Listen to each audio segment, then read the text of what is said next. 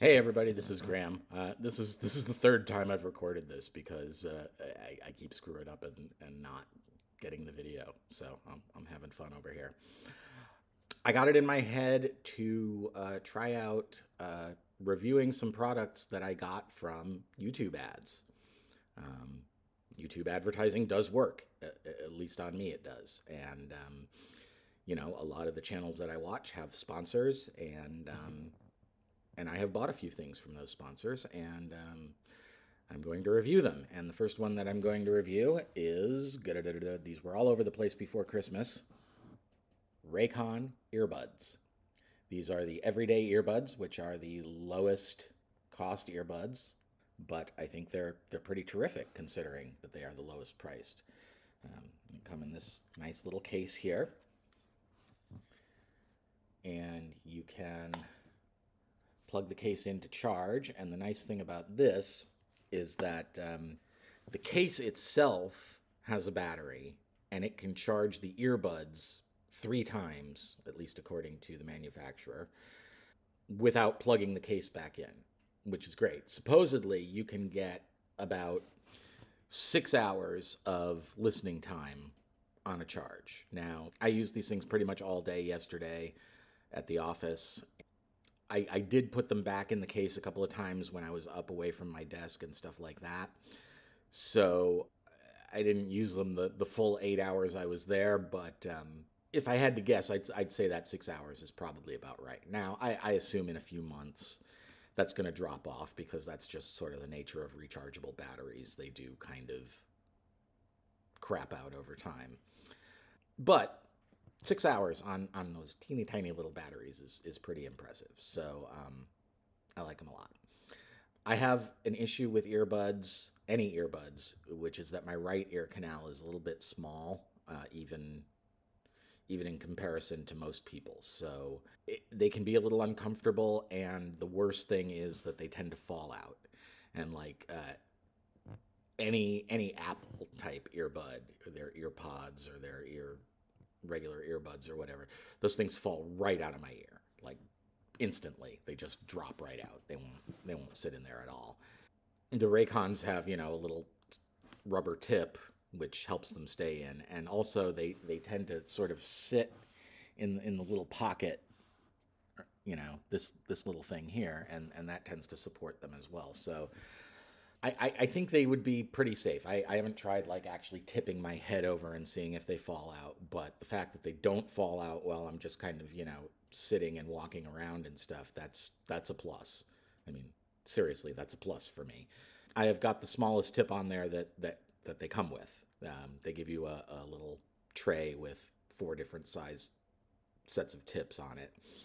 So if you have, big ear canals, you can get fit as well. Mine, I guess, my right one at least is smaller than, I guess it's outside the sort of normal range, so I just have to deal.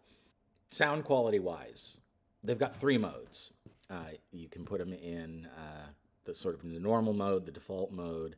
There's a sport mode, and there is a extra bass mode.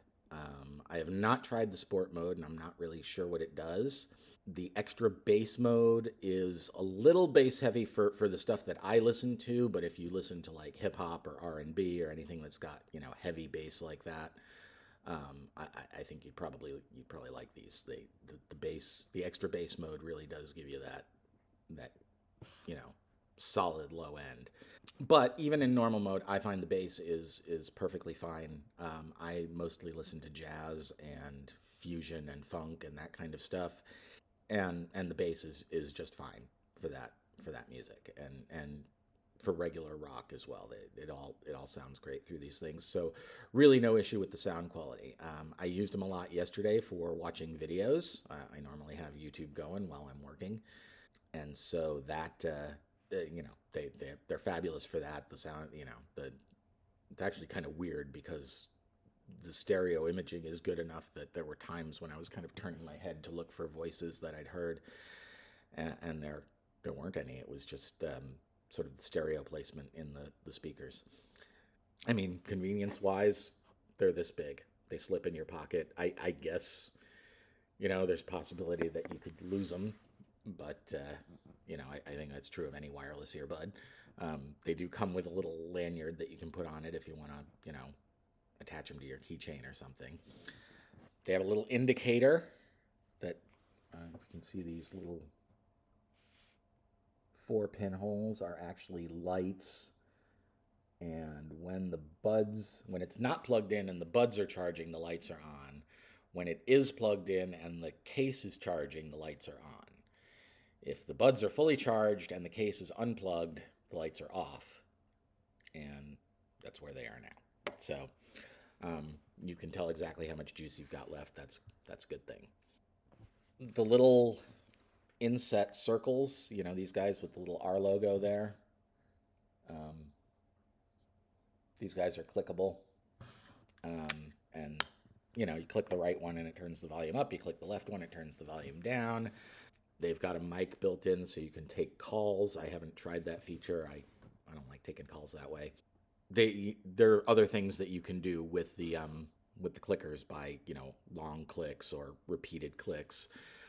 One of the things that I do like is that it has something called awareness mode, which is where it turns on the little mics. So, you know, one problem that I think that sort of in-ear earbuds have is that they block out sound, which is, you know, awesome for listening, but not necessarily awesome for situational awareness. And so, you know, if you're at work and you've got them in and you're playing some music and your boss is calling to you and you don't hear your boss and, you know, it looks like you're ignoring your boss, that's not a good look. So, you know, you turn on awareness mode, you can hear your boss, you turn around, you say hi, and everything's good. And, you know, if you're out walking on the street, you might want awareness mode on so you can hear cars coming and stuff like that. So it's a safety feature, I guess, both professionally and physically, if you want to look at it that way. The price was good. Good quality earbuds can be kind of pricey. The ones I've looked at have been, you know, $150 to $250. These I sprung for express shipping, and they were still, I think, around $85 for the whole package. I did get a discount. I don't remember whose page I went off of to get the discount, but I got a discount. So, RayCon earbuds, get a thumbs up from me. I will continue to use these. I like them. If you're looking for earbuds and one of your favorite YouTubers has a sponsorship deal with them, I'd say go through the YouTuber, because you know, that'll get them a little piece of the action and it'll get you a discount. And that's that. Oh, and before I go, I just want to point out that I have an actual piece of video recording equipment now, which is this little light. This was actually a little piece of swag that my girlfriend's employer gave out so that the employees would look better on Zoom calls, which I think is awesome. It's got a little suction cup on the base, which I think you're supposed to stick to the back of your laptop or something, but it doesn't stick to anything. It's not a high-end piece of gear, but I kind of like it because it is that cheesy. Anyway, have a great day. I will see you in the next one, and that'll be that. Have a good one. Bye.